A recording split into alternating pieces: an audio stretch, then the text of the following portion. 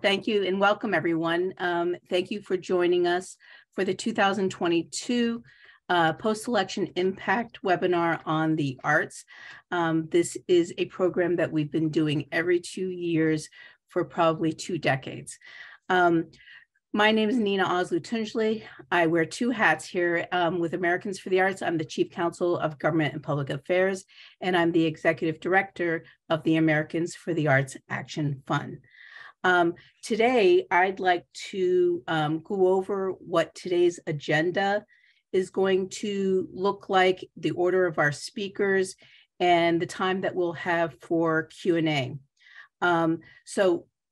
We will start with an overview that Nolan Bivens, Americans for the Arts President and CEO, and I will share on overview of the election impact and him specifically on advocacy opportunities during a climate of change. That will be followed by a panel of Congressional Federal Affairs staff, Tushar Swain and Tara Proby, along with guest speaker Jeremy Johnson, who's the president and CEO of Assembly for the Arts in Cleveland, Ohio. After they each provide their remarks, I'll begin to pose some of the questions that get posted in the Q&A section. And remember, those that get upvoted will have the highest chance that I'll be able to pose those questions to the panelists for this group. After that team of panelists concludes, we'll move on to state and local changes and grassroots impact on the arts. And hopefully we'll be able to have enough time for a Q&A section after that as well. These speakers will feature from Americans for the Arts team, Jay Dick, Senior Director of State and Local Government Affairs, and Josh Reynolds, our Government Affairs Coordinator. But we also have 2 great guest speakers with us and members, Tom DeCaney, Executive Director of Create California, and Patrick McWhorter, who's the CEO of Arizona Citizens for the Arts. And as I mentioned, that will be followed with a Q&A. And then we will conclude our webinar with remarks by the amazing Congresswoman Suzanne Bonamici of Oregon, representing the Portland, Oregon area. And she is not only the chair of the Congressional STEAM Caucus, but probably one of the best arts champions on Capitol Hill for us. So with that as the overview, I'd like to just kick off some top line takeaways that I have from the federal election. So in terms of party control, we've already seen from the headlines that the red wave didn't materialize, but it did materialize enough to flip control of the U.S. House of Representatives. The Senate will remain in control. The Democrats will remain in control of the Senate. At the moment, at minimally, it would be a 50-50 split, which is what they've been doing for the last 2 years anyways. Of course, what that means is Vice President Kamala Harris would be the tiebreaker, and that's why it's noted that it's primarily a democratically controlled, ultimately, Senate. However, there's a big Georgia runoff happening with incumbent Senator Raphael Warnock, who certainly led in the general election with votes, but because he didn't reach the 50% point in Georgia, that triggers an automatic runoff, which will happen on December 6th. If he wins, what that means is the Senate will have actual operating control of the Senate. And that means instead of sharing co-chairmanships, Republicans and Democrats of various committees, that means Democrats will have full control of the chairmanships, and then it will go to a ranking minority for those in Republicans. But it's still a very close margin. In some ways, control of either the House and Senate is nominal because it's going to require an enormous amount of negotiations, horse trading to get anything done. Now, the fact that the Senate did remain control of the Senate, it does make things a little bit easier for the White House to get judge appointments through, all of the political appointments for the federal agencies throughout, including National Endowment for the Arts, National Council on the Arts members, National Council on Humanities members. All of those are political appointments that have to be confirmed by the Senate only, not the House. So a lot of those will be able to still move relatively smoothly between the White House and the Senate. And there are quite a few vacancies that still have to be filled in many of the cultural agencies, museums, and things like that. In terms of our, on the House side, one of the key things here is, yes, there is going to be party control leadership. So that means the Speaker of the House, the Majority Leader.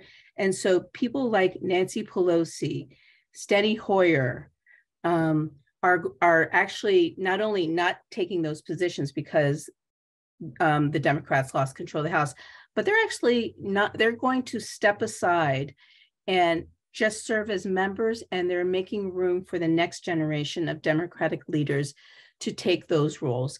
So it looks very apparent with no opposition that Hakeem Jeffries of Brooklyn, New York, is going to become the new majority leader. If the Democrats had won, that would have meant Speaker of the House.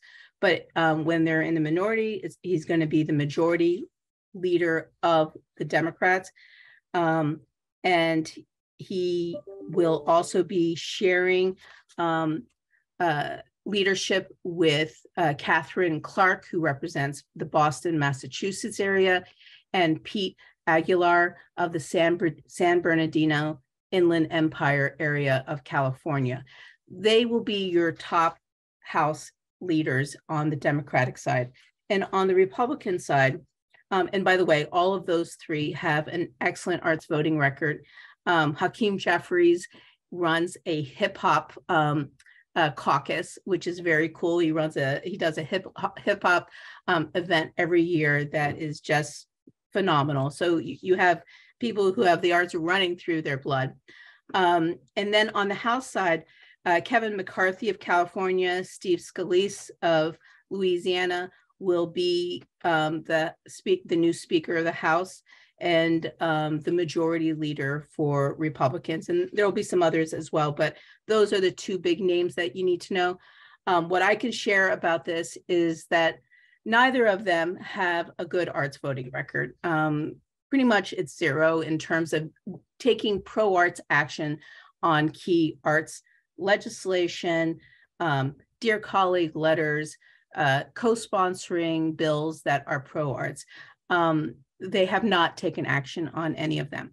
But on the flip side, I want to remind everyone that not too long ago, in 2016-17, when the House was controlled by Republicans, the Senate was controlled by Republicans, and the White House was controlled by Republican, Donald Trump in this case, that the arts actually not only survived, they thrived. There were increases in funding for all of these things, and it has a lot to do with the hard work of bipartisan support that you as grassroots members across the country have been building with both sides, both parties, both chambers, to get support for the arts, for them to realize that it is integral to domestic policy in this country. So there's a lot of room to work with, and it wasn't that long ago, in the last year of the Trump administration, split control of the Senate, and yes, it was a Democratic-controlled House, that the largest ever funding bill to help support the arts, Shuttered Venue Operator Grant, was passed with $13 billion, largest ever, $13 billion of COVID relief support to help live arts venues get through COVID. And this all happened in a divided government. So while there are changes afoot, there are also always opportunities ahead of us.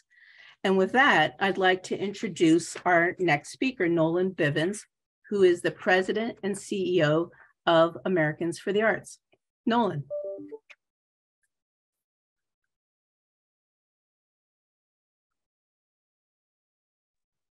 Thank you so very much, Anita.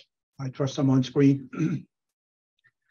Well, thanks, Nina, and entire Americans for the Arts staff and contributors on today's call for putting this timely seminar and webinar together. Nina just shared with you some highlights of all the political change that's been happening. I'd like to focus a little bit and just underscore this notion of how change does, in fact, present some opportunities. And particularly, we have opportunities to, I think, move that needle a little bit in about three major areas. One, we have the ability to forge new relationships with elected officials. Nina highlighted the idea of bipartisan. A lot of the efforts that we were able to achieve during COVID were born out of bipartisan relationships. So even though the change is here, we still have the opportunity to develop those new relationships and continue that trend as well. We also have the opportunity to forge advocacy alliances with new partners as well. We saw that happen in the last two crises as well. And we also have the opportunity to forge new and updated messaging points around the agenda that we have out there, specifically that come to my mind is arts and healing, loneliness, and also integrating the military families into our communities through an arts to economic impact. And also at the same time, we continue to have the arts economic impact, artists specifically, and elevating the specific role of the BIPOC communities within our arts and culture sector. Americans for the Arts and its Arts Action Fund, I would like to let you know, is going to be there to help you seize those opportunities all along the way. We are expanding our grassroots arts advocacy effort. Nina spoke to that.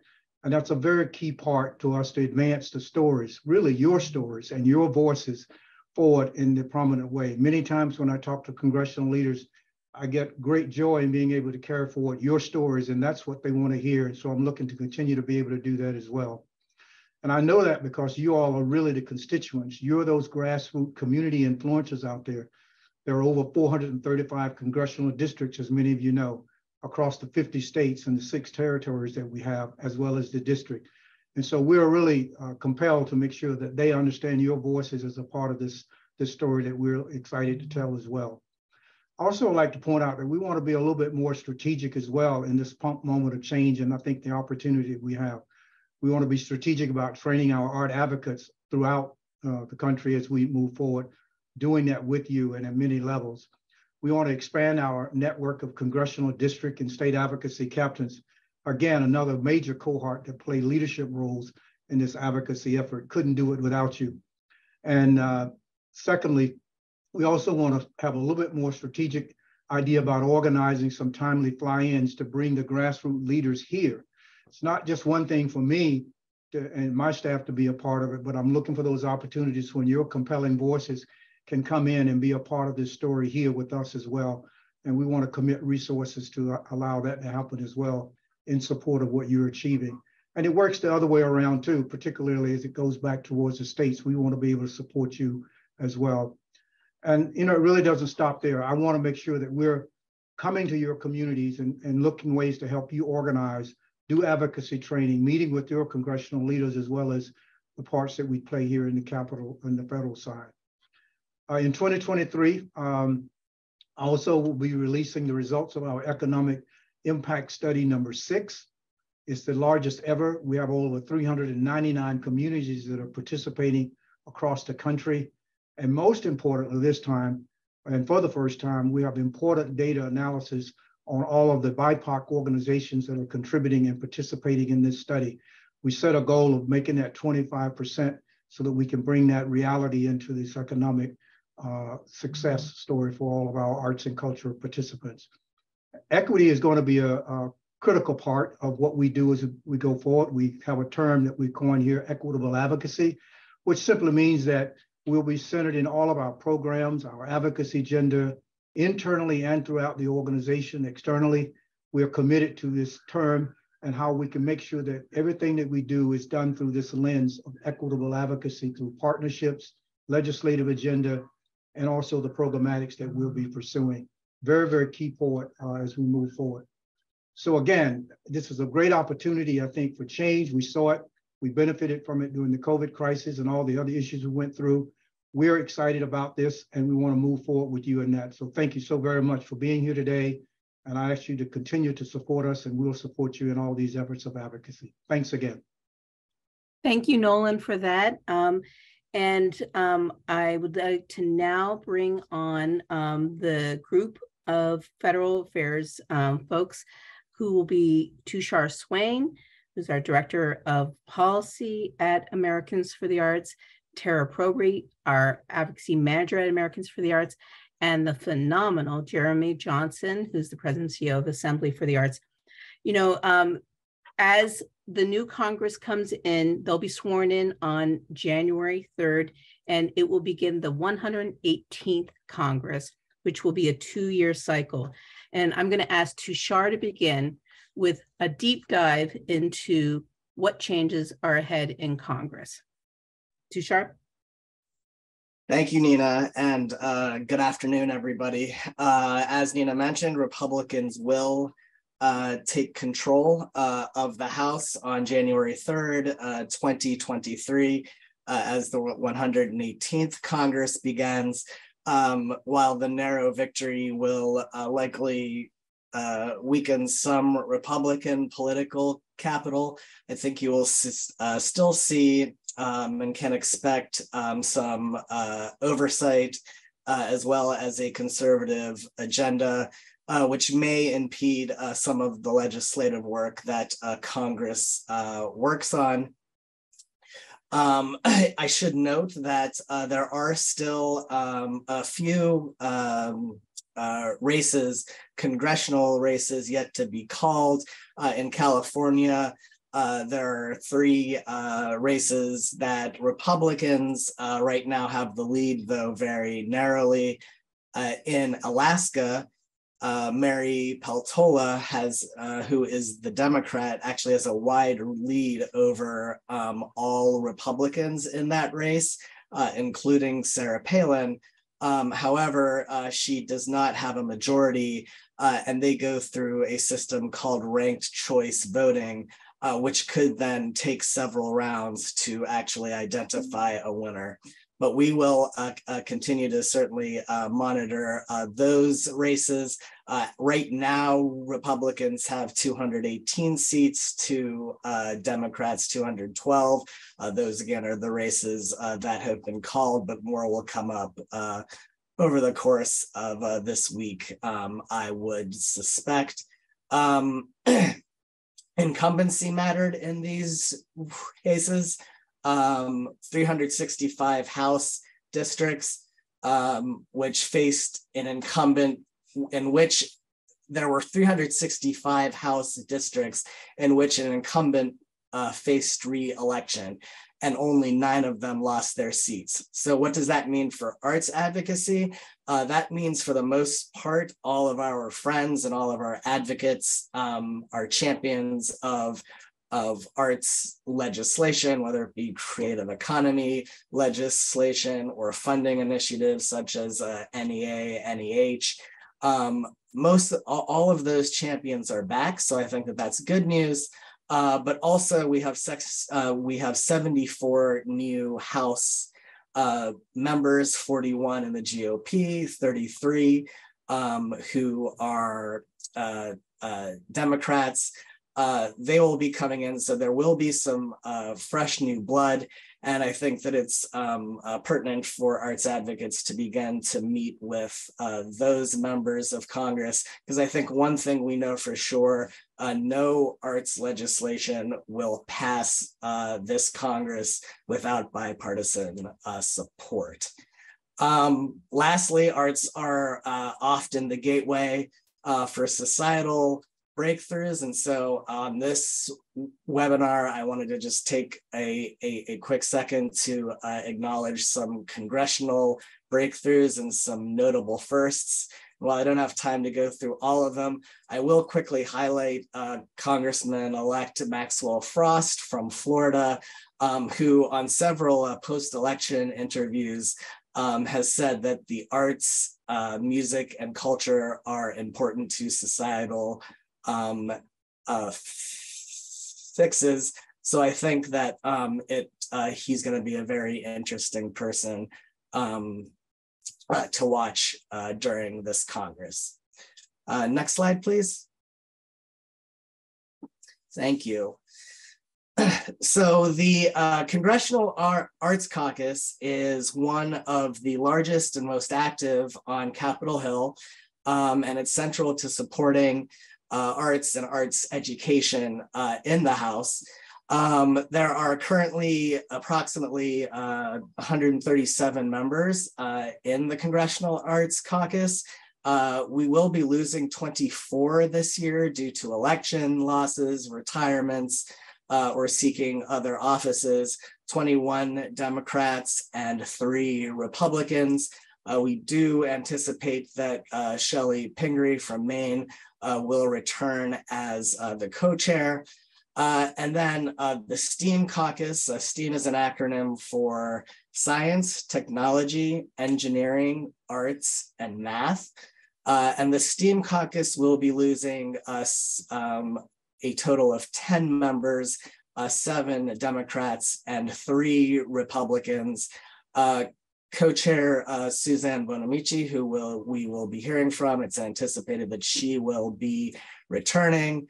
One note, the Republican lead of both the Congressional Arts Caucus and the Congressional STEAM Caucus was Representative Elise Stefanik of New York.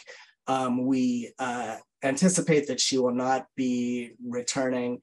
And as we find out a little bit more information on who will assume those roles, we will certainly report that out to you. Next slide, please. Thank you. So committee leadership changes with the flip in the House. So will be power within congressional committees. I have just highlighted several here. There may be more. We may learn of more as Congress, as the 118th Congress convenes on January 3rd. House Interior Appropriations Subcommittee, highly important because they handle NEA, NEH funding. David Joyce will be the new chairman, and Shelley Pingree will continue her very important role, but as ranking member. Labor HHS Education Appropriations Subcommittee is a very important committee for arts education. And Tom Cole will be the new chairman there, and we expect that Rosa DeLauro will be a ranking member. Both of them seem to, they've been through flips like this before, and both seem to have a very good working relationship with each other.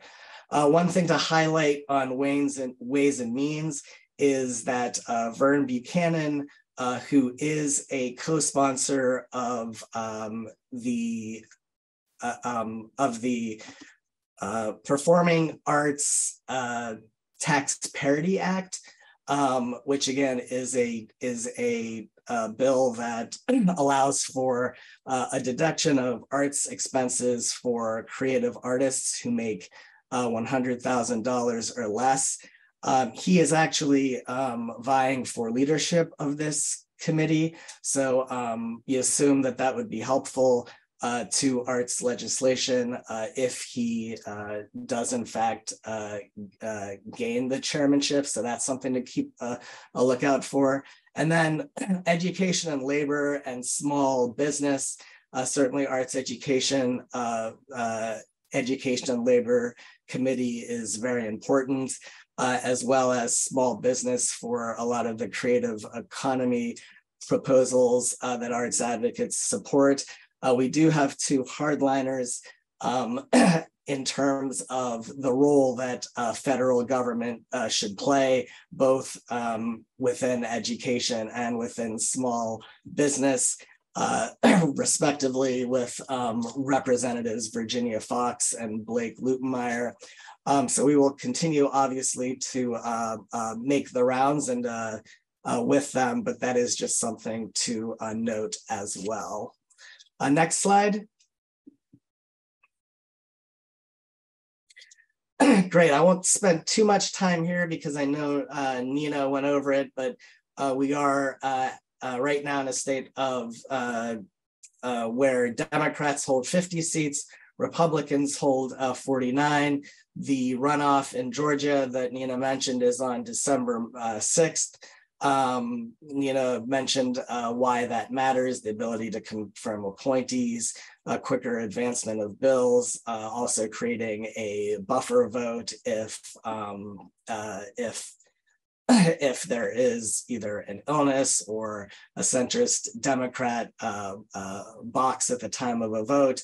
So I think that that kind of spells out why Georgia is still incredibly important during this time, as it will, again, help determine the makeup of power in the Senate. Next slide. So the Senate Cultural Caucus, unlike the Congressional Arts Caucus in the House, will see no losses. And Senator Susan Collins and Senator Jack Reed are anticipated to remain as co-chairs. Both have been instrumental in and supportive of increased NEA, NEH funding. So we think that that's very good news. Next slide. And here's a list of, as of today, the 36 members of the Senate Cultural Caucus. I think it would be a good idea for arts advocates, if you don't see your senator on this list, to call their office or to send them an email through their website, imploring them to be a part of the Senate Cultural Caucus to show their support for arts and culture. Josh is going to be up a little bit later to give you some tips on how to reach out to your members of Congress this year. Next slide. Excuse me. So Senate Appropriations, I think that the Senate Appropriations Committee is where you're going to see the biggest change for particularly for arts funding. Senator Patty Murray of Washington will be the new chairwoman of the committee, taking over for a retiring Patrick Leahy of Vermont, and ranking member Susan Collins will be taking over for a retiring Richard Shelby of Alabama. Both have shown support for both NEA and NEH funding, as well as increases in arts education funding over the last 4 years. So we consider that to be good news. And then in the Senate Help Committee, HELP stands for Health, Education, Labor, and Pensions. Senator Bernie Sanders it's been reported that he has indicated interest in being the new chairman of the HELP Committee. Senator Rand Paul is in line to become the ranking member with a departing Richard Burr from North Carolina. The issue here is that Senator Paul would like some Senate oversight power, and the Senate Help Committee doesn't offer that to him. So it's been it's been reported that he is looking for a Senate oversight position and may forego this ranking membership. But of course, we will continue to report out there as we hear more. Next slide, please. And then quickly, just a quick shift to lame duck session. Congress is back to finish its work with the main goal of funding the government by December 16th to avoid a federal government shutdown. For arts advocacy, we are watching the Department of Interior funding. The House of Representatives passed its Interior Appropriations Bill at $207 million, which is $27 million above last year's number. Senate Democrats released draft language of its appropriations bills back in the summer. and it only listed NEA and NEH funding at $195 million. Arts advocates are, of course, rallying around the $207 million number. We think this is a good step toward a dollar per capita funding for the NEA and NEH, which right now only funds about 54 cents per American. Next slide.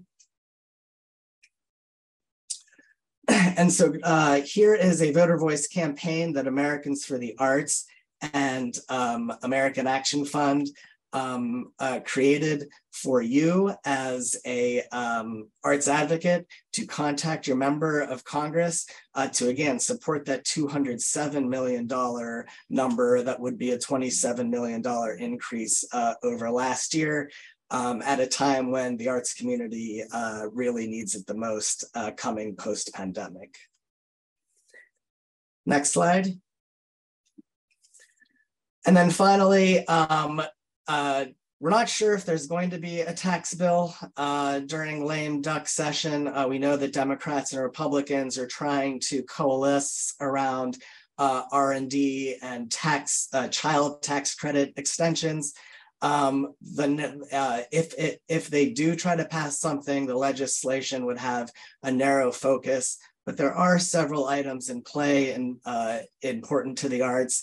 I'll just quickly mention the first two in the interest of time. The Performing Artists Parity and Tax Act, PATBA, which I mentioned earlier, that Congressman Vern Buchanan was a Republican co-sponsor for. It's actually been introduced on the House side by Judy Chu, and then on the Senate side by Senator Mark Warner, and again provides a qualified deduction for artists' expenses for those making $100,000 or less. And then the universal charitable deduction, looking to reinstate that. So non-itemizers can take at least a $300 deduction for charitable giving.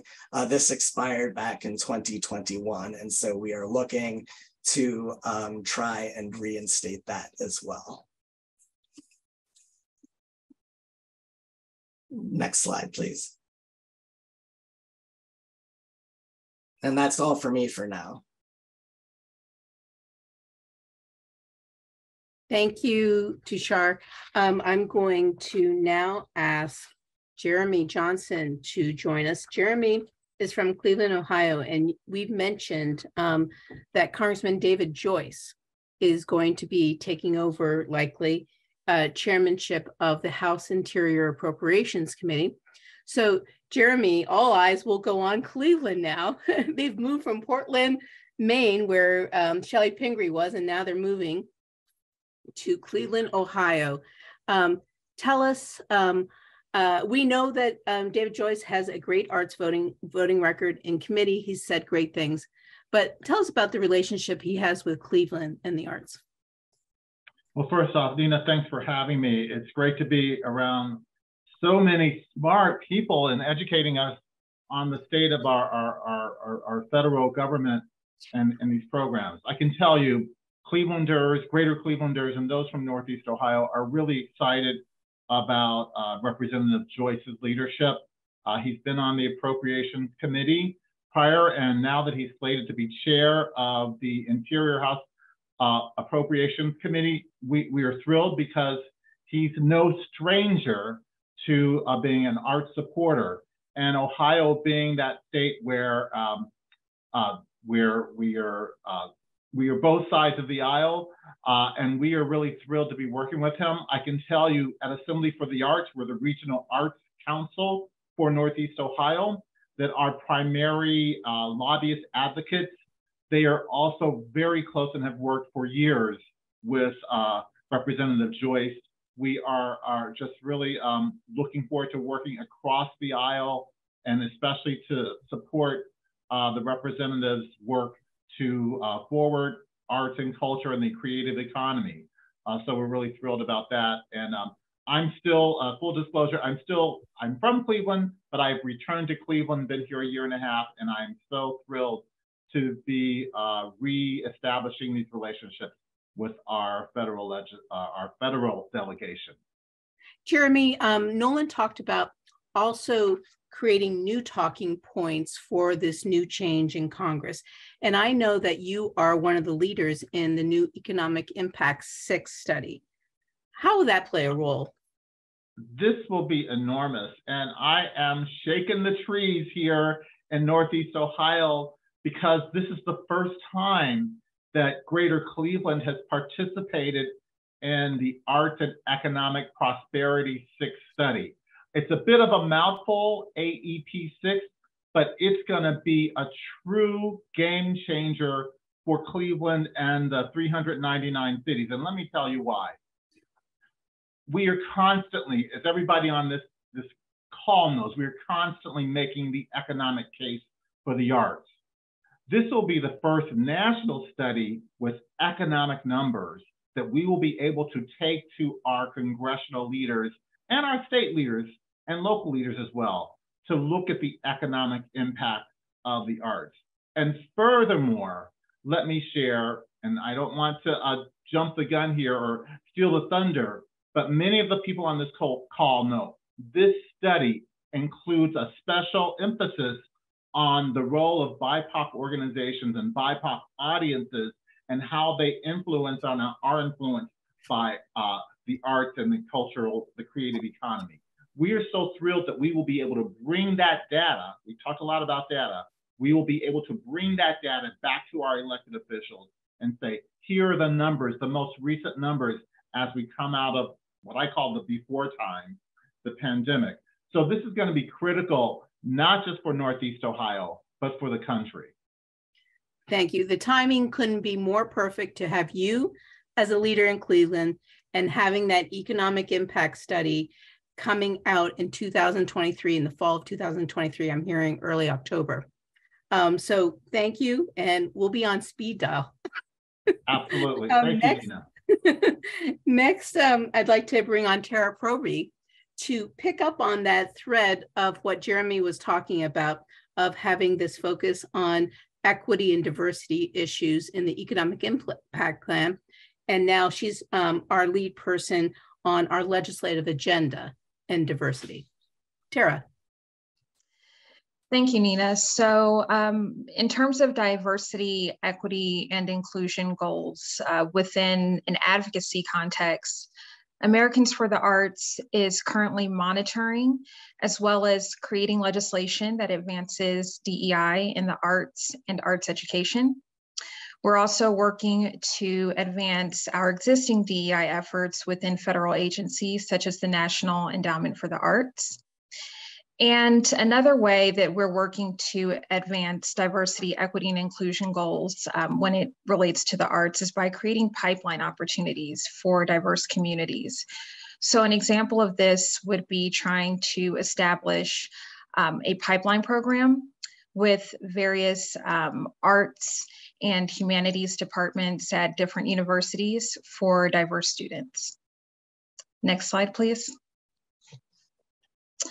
So when it comes to legislation and some of the bills that we're monitoring, we are currently monitoring Congresswoman Barbara Lee's Advancing Equity Through the Arts and Humanities Act of 2022. This is a bill that was introduced by the Congresswoman in April of this year, and essentially it works to address inequity in the arts and humanities by providing NEA funding to BIPOC-led organizations. As with anything else that we've mentioned on this call, in order to advance this legislation, it does require bipartisan support. So given the current congressional landscape, we're asking advocates to really foster relationships with both parties, Republican and Democrat members of Congress. Next slide, please. So another issue that falls within the DEI frame, and this is also an arts education issue, is arts and juvenile justice. And the way that we're working to advance this goal is primarily working with the Arts and Juvenile Justice Working Group.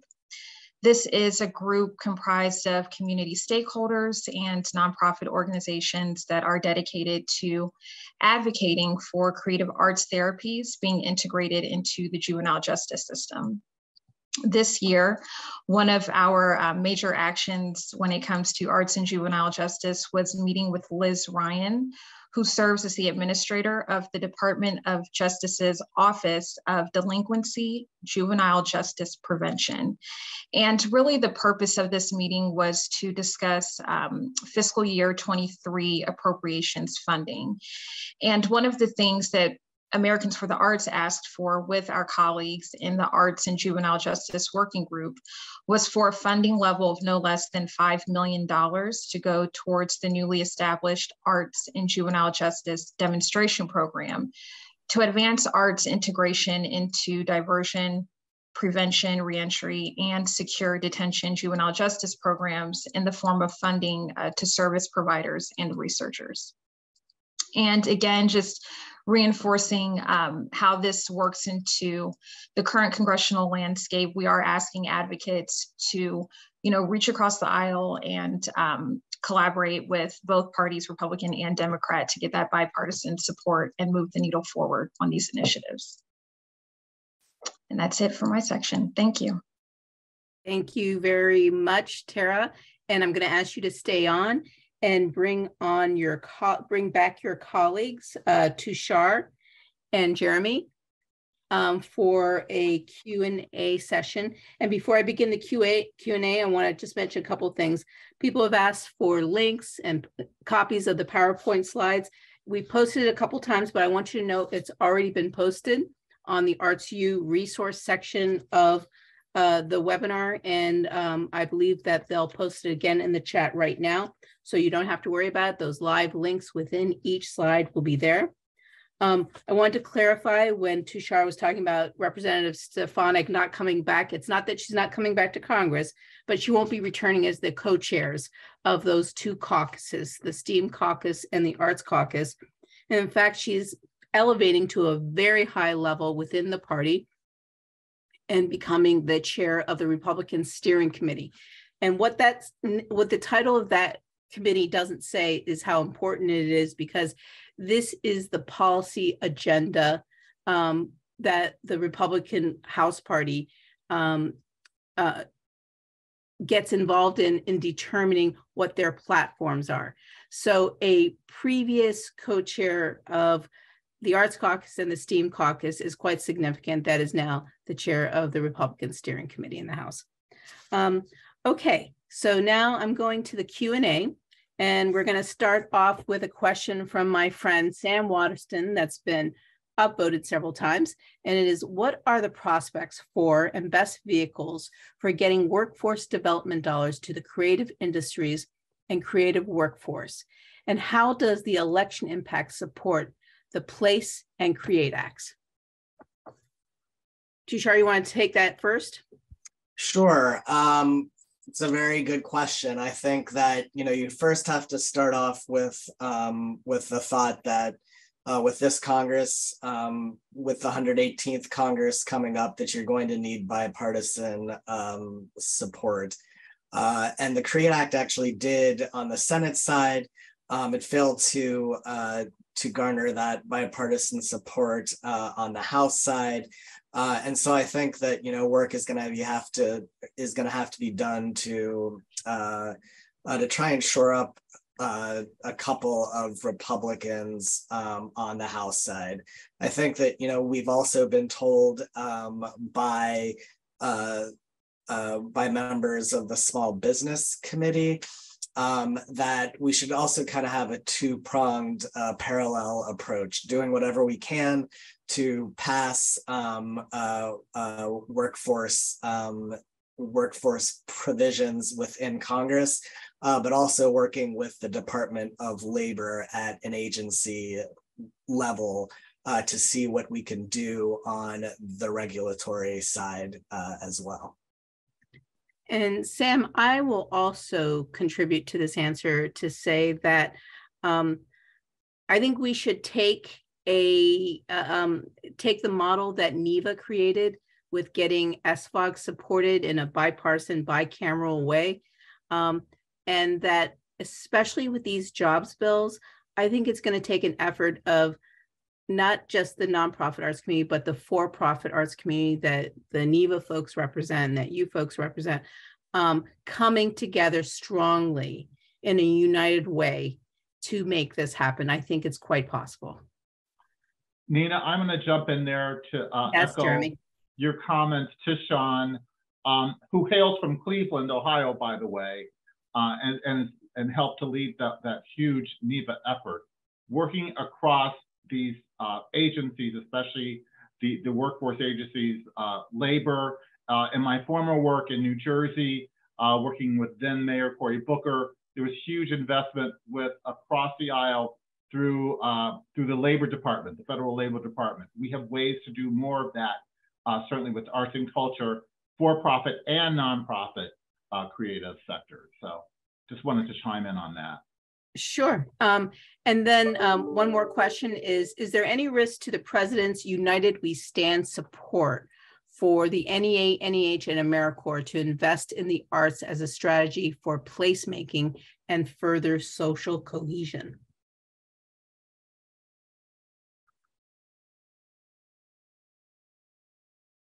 That would probably, Tushar, do you have anything on that one? I'm sorry, could you repeat the question again? I didn't. Sure. Is there any risk to the president's United We Stand support for the NEA, NEH, and AmeriCorps to invest in the arts as a strategy for placemaking and social cohesion?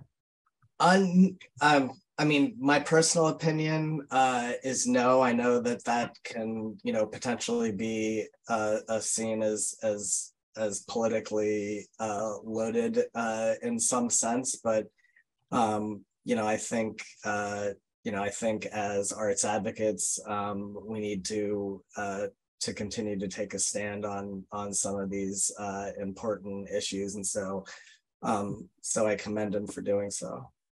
And I would just like to add the creation through executive order of the new President's Committee on the Arts and Humanities has a very specific focus on equity issues, and especially I can see it taking on the issues of United We Stand.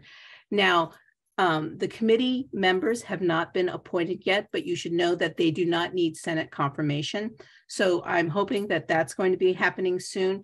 I do believe that they have an executive director, at least in the background, beginning work. And I think that it could be very strong on these issues. And that I believe the artists, that the president does see the arts as part of the solution in these hate crimes and other things. Tara, is there anything you want to add before we move on to the next panel? Okay, great. Okay, thank you, panelists.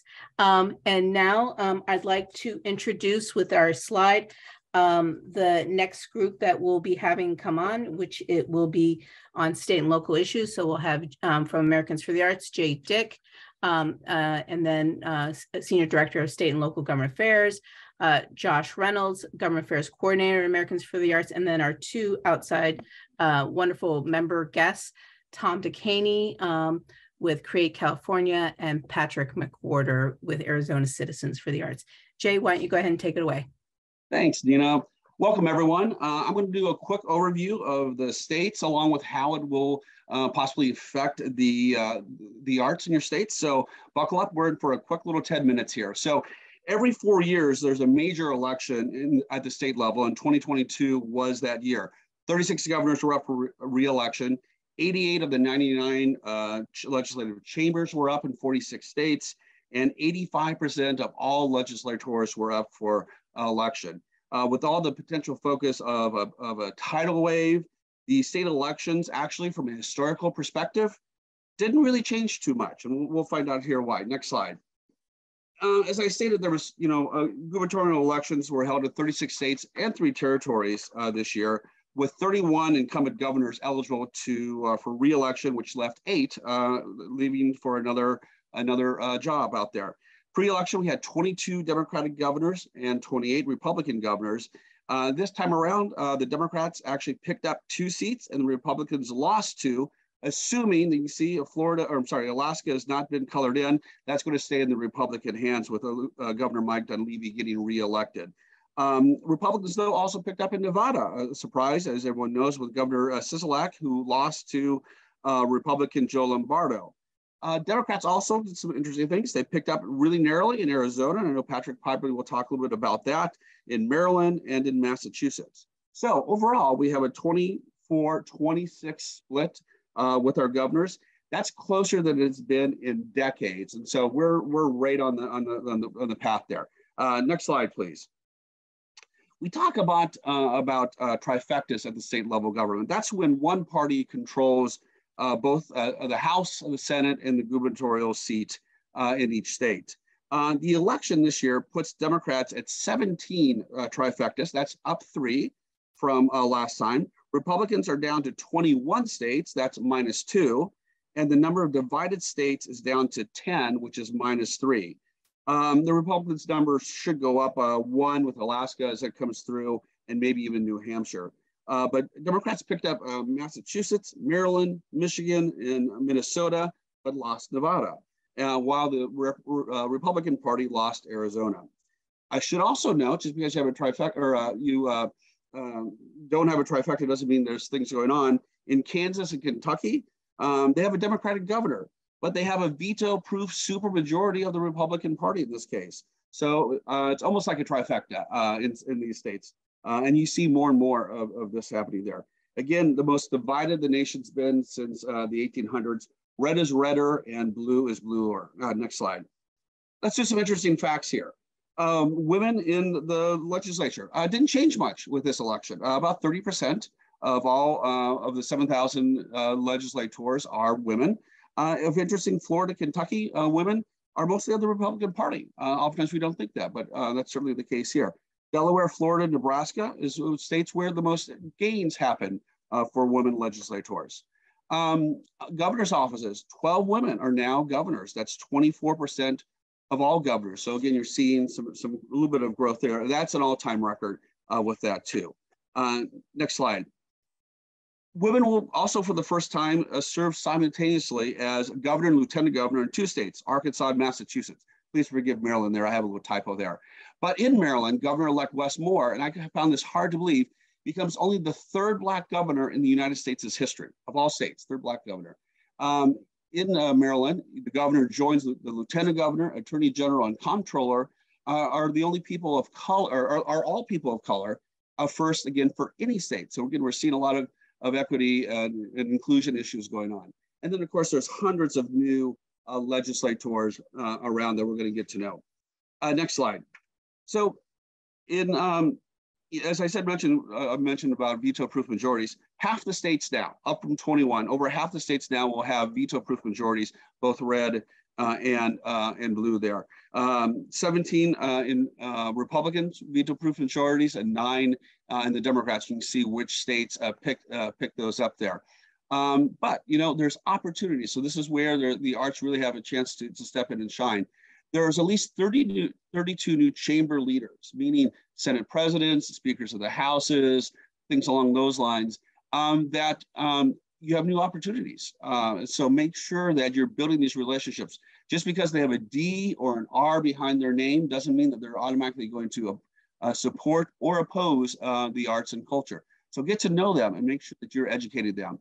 So in addition to those 32 new leaders there, we have 9 new governors and 16 new lieutenant governors. Get to know them, educate them about why the arts matter to their states. And then we have multiple new committee chairs. So, appropriations committee chairs, education committee chairs, things like that. Again, all these new opportunities that you as state arts advocates can be out there working to make sure that you're educating them to have positive arts venues, arts opportunities out there. Next slide. I want to call out a really great example of bipartisan arts support. In Florida, Jennifer Jones of the Florida Cultural Coalition down there was a big part of this. In Florida, this last year, a bipartisan group of legislators led by the 4 down here appropriated $59 million to fund Florida's cultural programs and projects. This is an all-time high. Now, keep in mind, this is a Republican-led legislature with a Republican governor. but they went in, they said, here's why the arts matter to the citizens of Florida, why it really is an important bipartisan issue. So you see these four representatives, Anna Ecomani, Carlos Hierro Smith, Jay Trumbull, and Javier Williamson, 2 Democrats, 2 Republicans. They are actually going to sneak peek, get our 2022 Public Leadership in the Arts Award this year for their bipartisan work in Florida. So think about bipartisan. We have a lot of single controlled legislators out there. You have to work with the party in control. The arts are great bipartisans, and you can do this. Next slide, please. Some other takeaways here. State budgets for next year are estimated to be increasing by 4.2%. This is actually down from 16.5% in 2022 when they were spending ARPA funds. So combine this with governors of both parties have collectively called for approximately $15 billion in tax cuts. The historic appropriations for state arts agencies could be in danger. So again, advocates, you need to be out there working with the political parties there to say, you know, hey, the arts are really important to our economy. Do not cut the arts' budgets. If anything, you know, give them an increase there. So we have really big, you know, potential issues given, you know, where we're at with the budgets there. Next slide. I've already talked about budget tax cuts, but infrastructure. So, you know, we certainly have a lot of building going on with the ARPA funds. There's a lot of ways that the arts can be part of that process there too, with cultural enhancements or transportation enhancements. So how can we be working with them? Mental health is certainly going to be something that's going on here. Medicaid spending is going to be down to 0.8%, we estimate, from 10%. So a lot of big decrease there. And so there's less money for, there could be less money for other programs like the arts because they're going to have to spend it more on the Medicaid there. But the also potential focus here or positive is that arts and mental health care is something that's going to get more and more attention out there. And so I think that's a great area at the state level to be talking about, to making sure that, hey, the arts are really part of the solution here. Workforce development and education are always areas where the arts play a role there. So again, we're going to see stuff like this. And then stuff that Tara's mentioned, civil justice. And so using the arts to promote equitable reforms. I'm hearing this over and over again in states, red and blue, that they're looking to do civil justice reform. And so that's a big part for the arts there. Next slide. I was recently at an event with a panel of bipartisan legislative leaders. And some of the things that they brought up here, you see this list, mental health, affordable health, inflation. Notice the arts aren't on here, but the arts overlap with a lot of these cases, even fentanyl drug use, how the arts can help with opioid addictions or things along those lines. So lots of great ways to work with that. Next slide. So what do you think the state leaders don't want to touch? What are those third rails, you know? It's interesting. The Republicans were talking about, we do not want to tighten abortion regulations, and we do not want to talk about expanding gun rights. They're tired of those issues there. Democrats are tired of talking about sports betting and climate change. And then everyone is like, no data privacy and no raising taxes. So it's interesting to see what they do not want to be talking about. They just want to get down to legislating things that truly that are most people care about. Next slide. That was a really quick overview of legislative stuff. I want to talk quickly about ballot initiatives before we bring Tom on here. This year, there's 136 ballot initiatives on the ballot. That's down from 172. So we're seeing it continued going down. There's two types of ballot measures: citizens-led, legislative-led, and citizens-led. We'll talk about that in a second. There was only 39 citizen initiatives this year. That's down, consecutively over the last few years. So you're seeing less and less state ballot initiatives, but those that are out there, 2/3 pass, and this is holding fairly consistently. So as most ballot initiatives are sponsored by the state legislature, consider trying to get an arts ballot initiative like Tom did in California there, or like Minnesota's legacy amendment that appropriates dollars for the legislature there. Next slide. You can see that from this, which states does what. Every state has some form of a ballot question. The gray states, only the legislature can do it. In the orange states, like California, citizens can propose ballot initiatives, but the legislature can also do it. And in New Mexico and Maryland, only they can only do by citizen initiative. So there's another way of going about getting change. It doesn't have to just be through the legislature. Next slide, please. Some of the more interesting parts of the ballot initiatives were abortion, tobacco, marijuana, and civil justice reform. These are all areas that are equitable advocacy opportunities for us. So how can we be promoting, through maybe reduced mandatory minimums or things like that, more equitable solutions for our citizens out there. Next slide. Real quickly, local ballot initiatives. Don't really, there's really no database for this, but I want to talk about one of them really quick and then turn it over to Tom. In Miami Beach, there was a bond initiative, Yes to Arts, passed with 65% of the budget there. $159 million for bonds and cultural institutions. The idea is they want to rebrand Miami Beach away from a party destination to the home for arts and culture, and I think that's wonderful. So if your city or county has had any local initiatives, please, send me an email. I'd love to highlight those and learn about those and put them in our database. So next slide. That was a really quick rundown of what's going on. I'm now going to be very happy to bring Tom on to the camera here to talk about California Prop 28. I won't steal his thunder. So Tom, thank you very much for being with us, and please take it away, sir.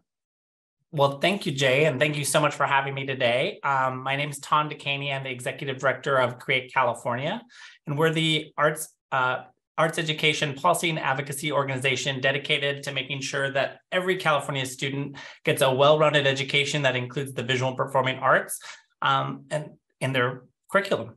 And we're celebrating. So Prop 28 was a voter initiative. As Jay mentioned, it was put on the ballot as a citizens initiative. I'm just going to give an overview of the measure, and then I'll talk a little bit about how we got here and how the measure came to be on the ballot. So Prop 28 passed overwhelmingly with 64% of California voters voting in favor. So for a California measure, that's a pretty significant majority. Prop 28 will require an ongoing annual source of funding for K-12 public schools for visual and performing arts education equal to, at a minimum, 1% of the total state and local revenues that local education agencies receive every year under Prop 98.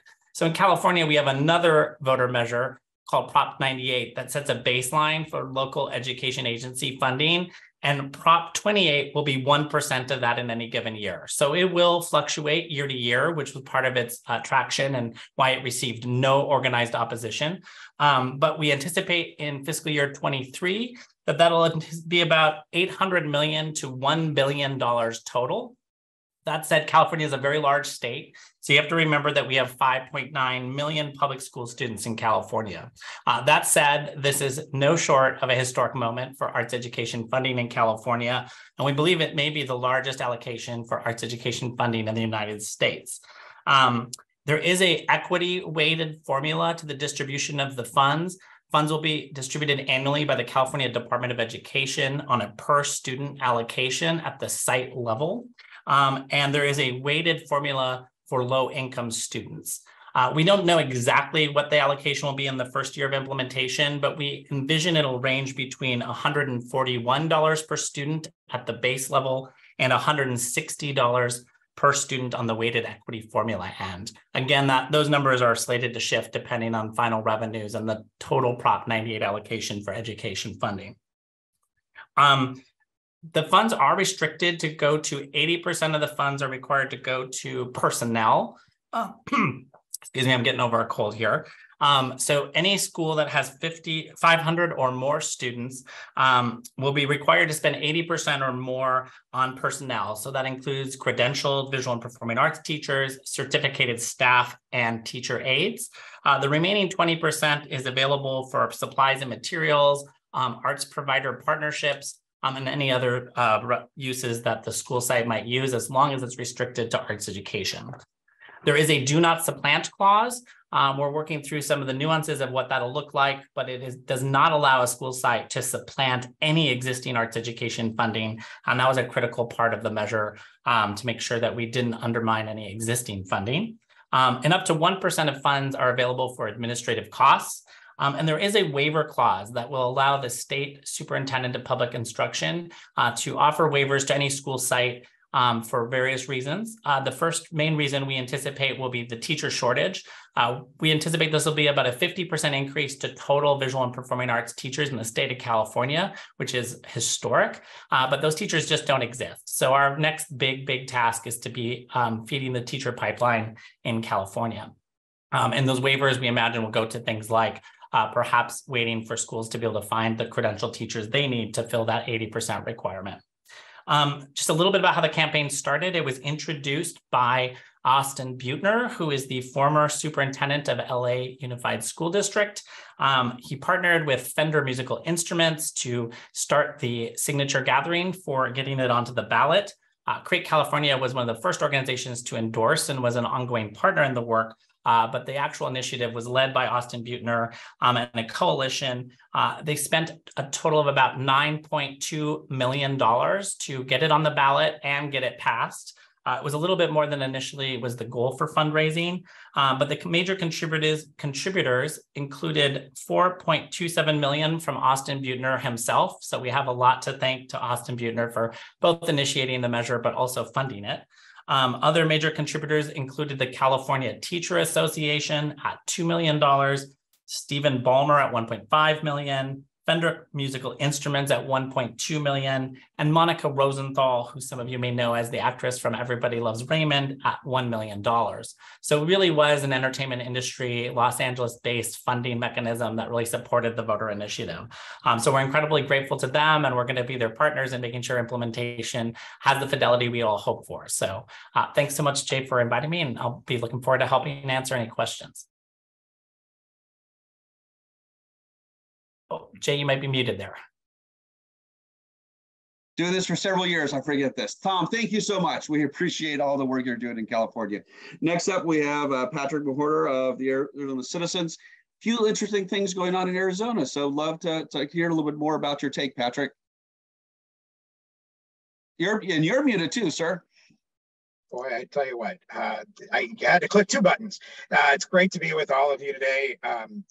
I come from perhaps what is maybe the most purple state in the nation, I guess, the way we talk about these things with colors, because we saw some very mixed results in our election. So to some extent, people know more about what's happened with the counting of the ballots in Arizona than probably just about any state. We've been all over the national headlines. I will tell you, while we have been sitting on this webinar, they actually just dropped the last 1,300 ballots in the statewide election. They have finished counting every ballot.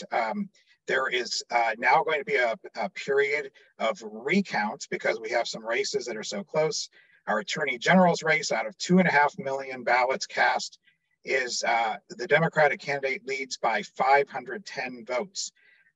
This was the fourth highest turnout in a midterm election since 1974. In Arizona, the turnout was 62.5% of the registered voters, and the total number of ballots cast, 2.5 million, is almost the number that was cast for president in 2016. So the first part of the story here in Arizona is that we have seen an incredible amount of money spent on the elections. Our Senate race that has received so much attention, there was well over $100 million spent on the races here, and nothing like that has ever been spent on any statewide races in Arizona in the past. The other thing that was happening with our elections is we, just like everywhere, we were looking at the first elections after redistricting. Now, we have an independent redistricting commission here. Nonetheless, there was a bit of a Republican-leaning emphasis in the way the districts were redrawn this decade. And so that's why our congressional delegation, which was 5 Democrats and 4 Republicans, flipped, and it's now 5 Republicans and 4 Democrats.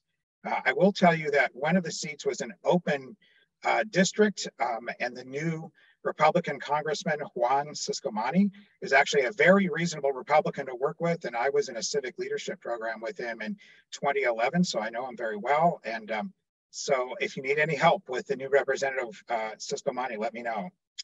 And then finally, I will come to the implications of all of this for the arts, because at the state level, the state legislative level and our state government level, we have a historic circumstance. We have a Democratic governor, which, by the way, this is the first time since 1948 that Arizona has 2 Democratic U.S. senators and a Democratic governor. By the way, our governor won with a landslide of 17,000 votes out of 2.5 million cast.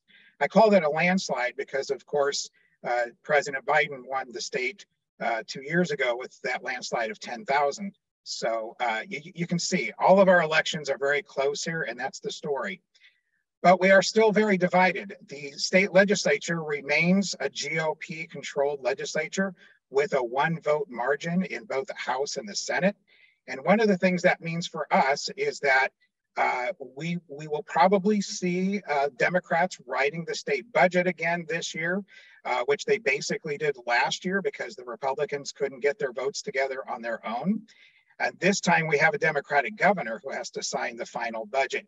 This past year, we secured the highest ever amount for the State Arts Commission, $5 million. We'll be seeking at least that, if not more.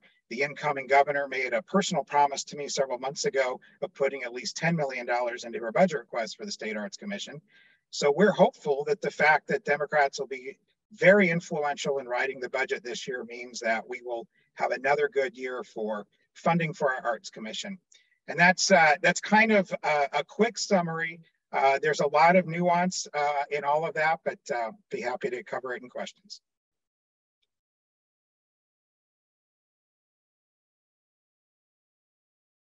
Jay, you're on mute.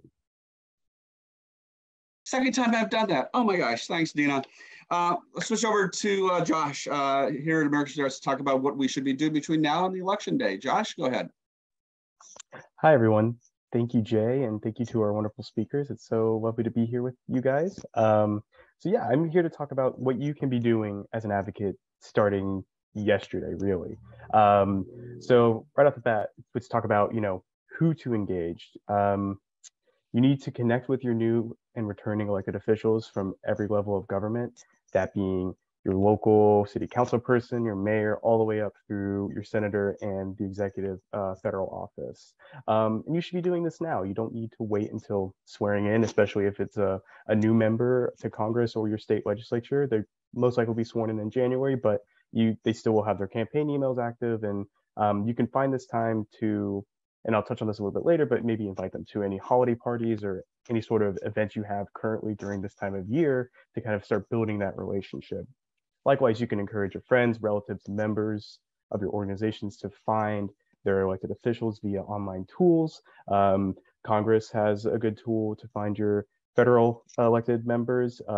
Mostly, I think every single state will have some sort of Find My Legislator webpage, and you just use your address or zip code, and you can find exactly who represents you, and then as well, usually links to their contact pages, so you can start building out those relationships. And this is really important. Not only do you want to reach the members themselves, but if they have staff, really start to build those important relationships with staff.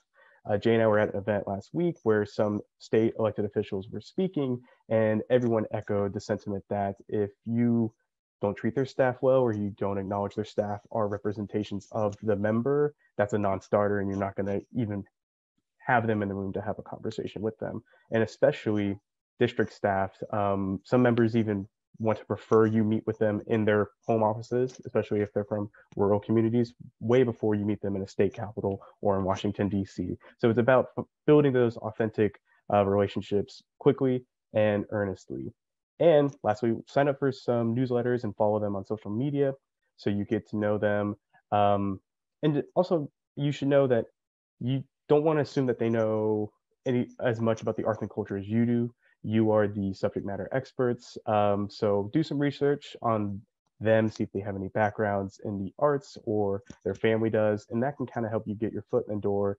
A lot of times, especially if it's a new member or you think that they aren't as inclined to be an arts supporter, but also know that they rely on their constituents to make these informed decisions, especially at a state and local level, because like I mentioned before, they might have a small or no staff at all. So they really need you to help bring them the hard data, which Americans for the Arts and other organizations provide, as well as there's no good data without a good story. So you have that personal connection and that touch to really drive the point home.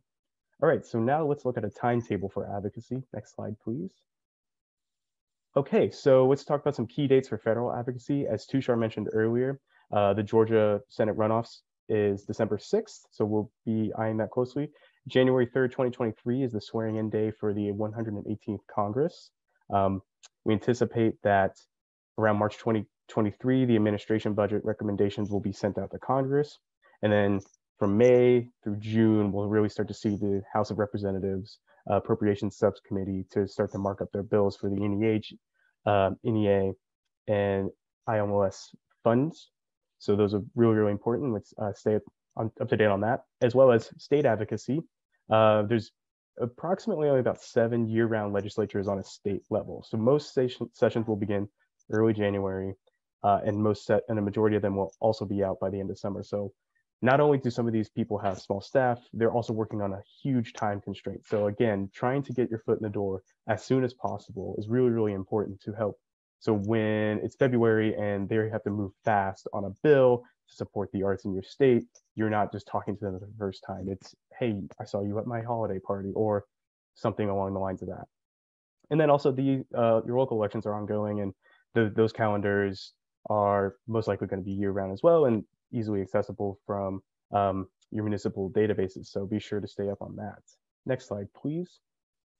And lastly, let's talk about how to engage with your elected officials. So everybody can use the Voter Voice grassroots software that Americans for the Arts has on our webpage, as well as the Arts Action Fund, to send messages to Congress and your elected officials. But also, you really should be sending congratulatory letters, preferably a handwritten letter.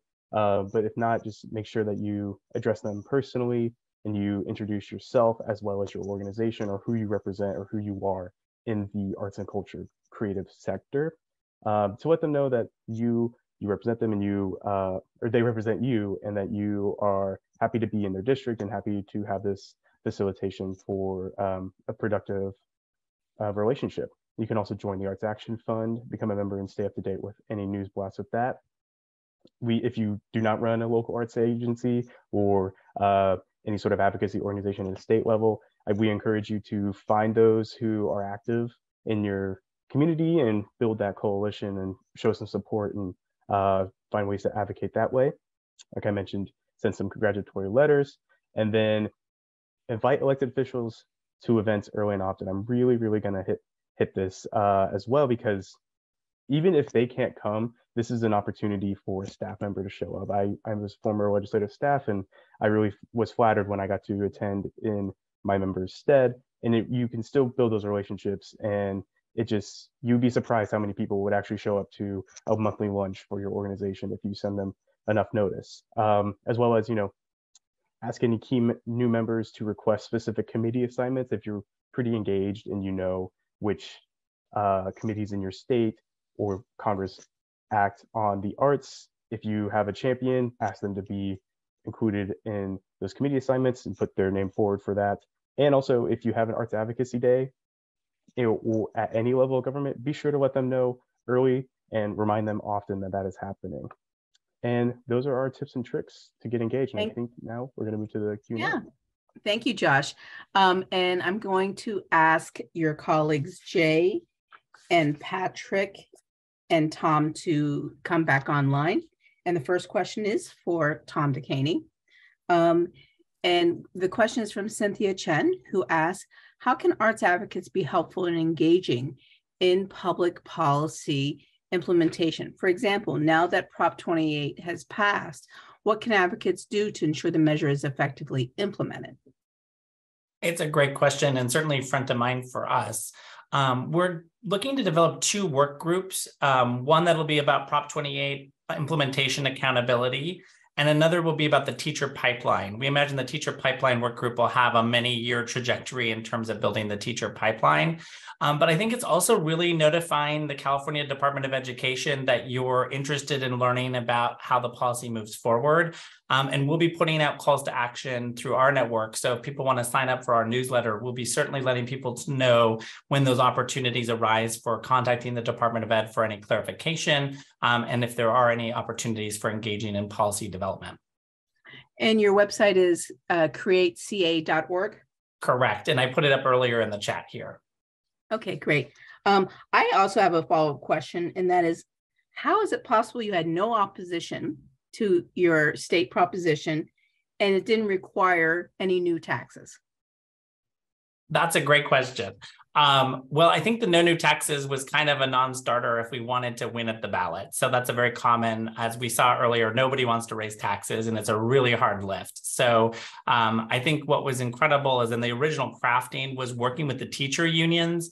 And that's where we got the 80% personnel requirement, was to really get the buy-in from the California Teachers Association and the broader teacher union community. So they were huge partners in the lift to get this passed. As I mentioned, they were the second largest contributors to the actual campaign, not to mention just the ground game they offer in terms of getting the word out to voters. So I think the strong union support in California, which is a state that has a supermajority of Democrats, was able to knock out any kind of organized opposition. But what was shocking is we didn't even see organized opposition from groups like Jarvis Taxpayers or the more kind of anti-restrictive categorical folks.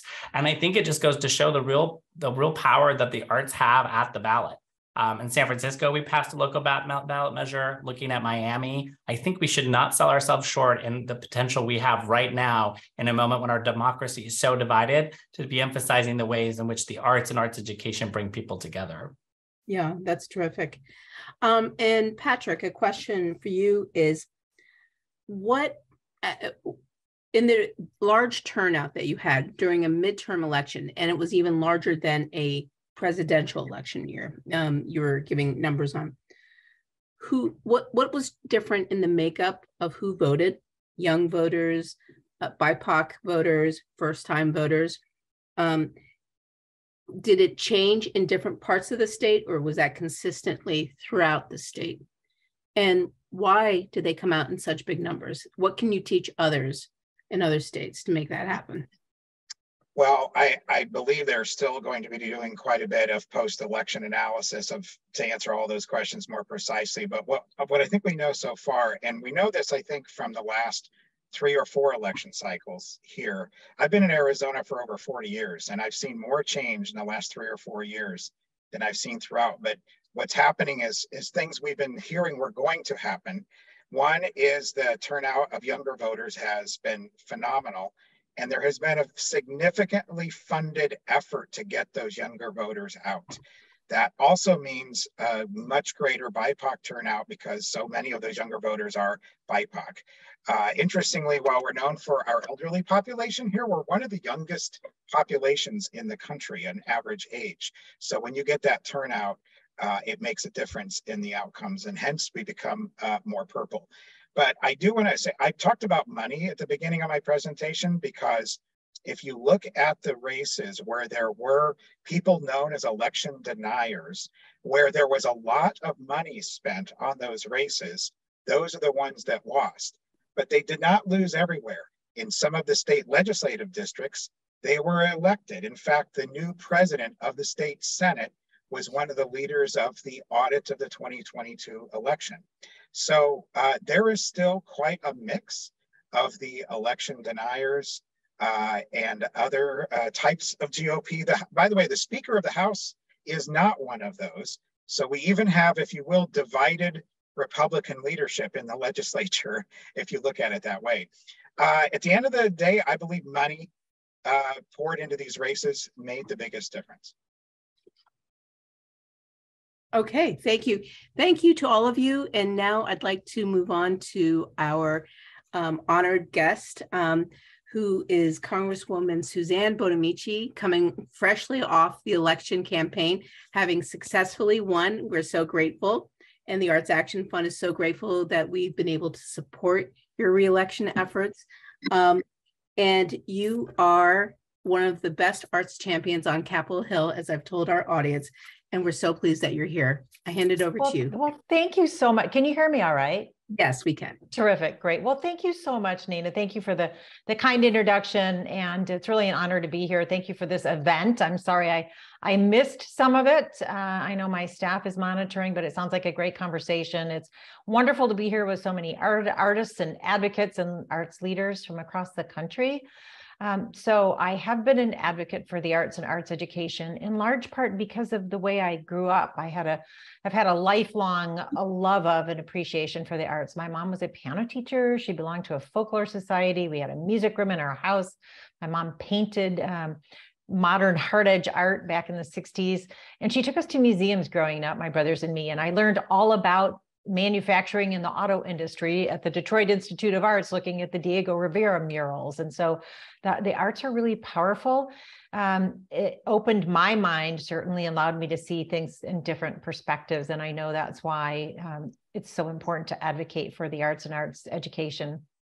So I serve on the Education Labor Committee, as well as the Committee on Science, Space, and Technology. And I've seen over the years how the arts can boost creativity and innovation, which is what we need to not only grow our economy, but also how do we solve the complicated problems that are facing our country? We need creative people to come up with new ideas. And as I think Tom was saying, the arts bring us together, which is so important right now. And sometimes it feels like our country is so divided, Congress is divided, the arts can bring us together.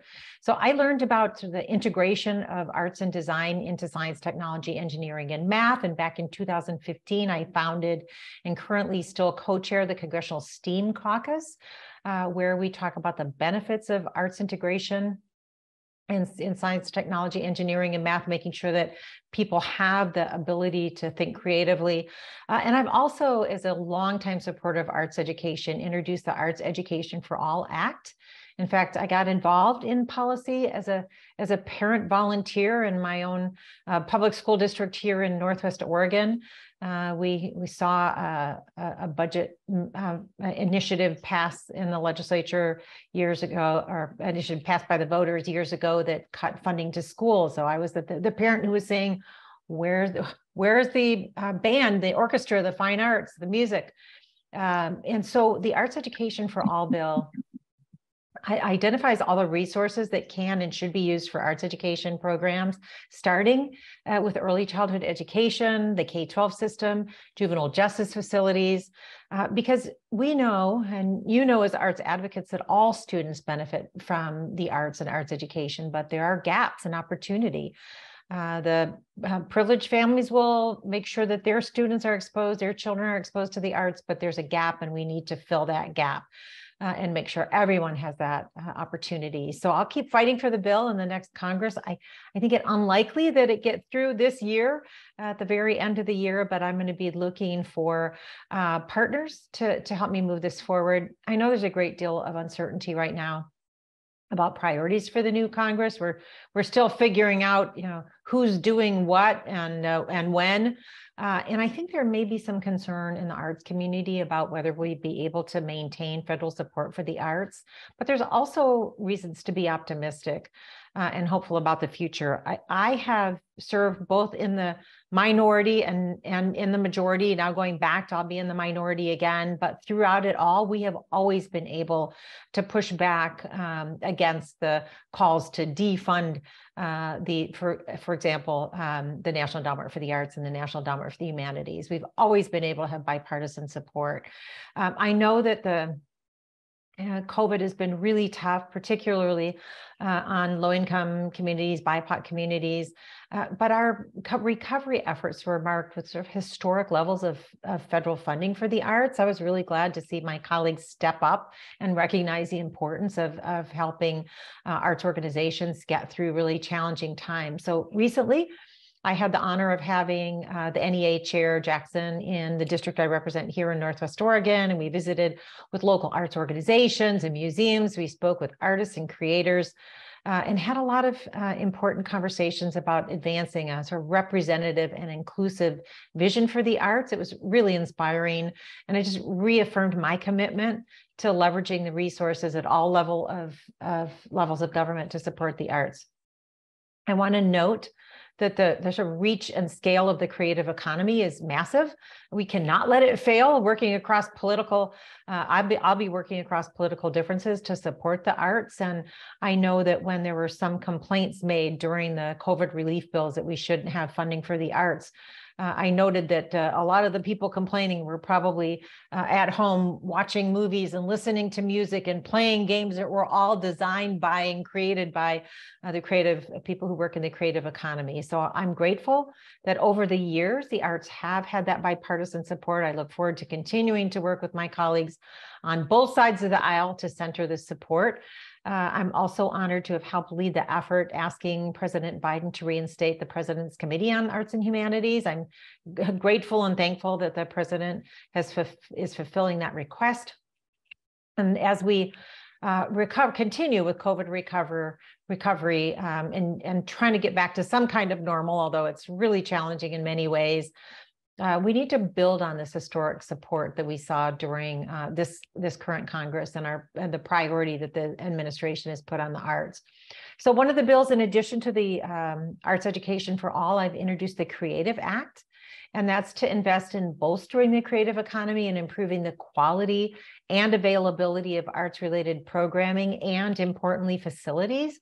So the Creative Act builds on the financial support from the NEA during the pandemic by expanding access to federal grants for capital projects. It's been so important in my conversations with people in the creative industry. It provides opportunities for maintaining, renovating, and retrofitting existing arts facilities. Importantly, the bill provides grants for employment, staffing, and production to put Americans back to work and make sure our arts organizations can continue. So I'm proud to be leading two of the priority bills for Americans for the Arts, and I look forward to advocating with you in the next Congress as we move forward. I know I'm planning on making the Creative Act and the Arts Education for All Act bipartisan pieces of legislation. So as you're speaking with members of Congress on both sides of the aisle, we will be doing the same to hopefully move these through on a bipartisan basis. So I'll always be a champion for the arts and for arts education, and honored to be your partner in Congress. I'll continue to advocate for the resources that artists and arts organizations need to thrive. One of the things I want to mention as well is the need for affordable housing, particularly not just in urban areas, but in suburban and rural areas as well. We know that that's important for artists. If you don't have a place to live, it's hard to be making art. So that is something that's intersects with the need for arts funding, is making sure that we have affordable housing. So thank you again, everyone, for having me with you. Thank you for all the work that you do to enrich the social and cultural fabric of our communities and our nation. I look forward to seeing you when you're up on the Hill and going forward with your advocacy. So thank you again, everybody. And I gotta, thank you for the Creative Act in the chat. Thanks, everybody. I wish I could stay, but I have overlapping commitments today. But just thank you again, everyone, for all you're doing, and keep up the great work. And I'll see you on the Hill, and let's get this done. So thanks, everybody. Take care. Thank you so much. You are truly an arts hero. Okay, I'm handing it over to Mital to close us out. It's been a pleasure doing this webinar today. Mital. Yes, thank you all so much. Thank you to our experts, and thank you to everyone that attended and participated in today's webinar. A reminder that this event was recorded and will be available for replay in a few business days. Be sure to visit us at artsu.americansforthearts.org for other opportunities and resources. Have a great rest of your day. Thank you.